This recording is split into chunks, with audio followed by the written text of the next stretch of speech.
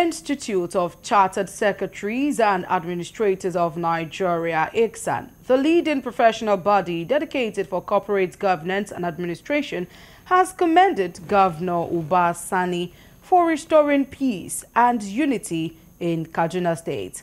The president of the institute, Fumi Ekundayo, made this known on Wednesday when she led members of the institute on a courtesy visit to Sir Kashim Ibrahim House, Kaduna.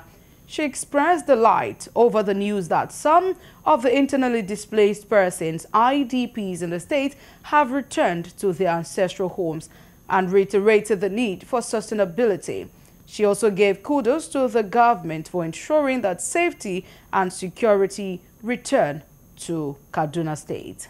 People to His Excellency during the campaign was the hashtag Sustain Kaduna, right? So that agenda has been focused around security and safety. For us as a team, we can beat our chest to say we have already started seeing some of the traction that the administration has gained within such a short while. We came into town by road yesterday, and we were actually in town till about 9 p.m., 10 p.m., and we had a sense of safety around us.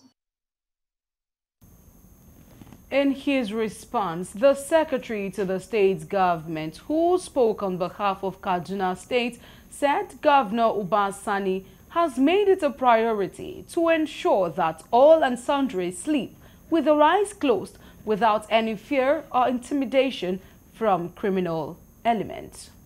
Kaduna is safe.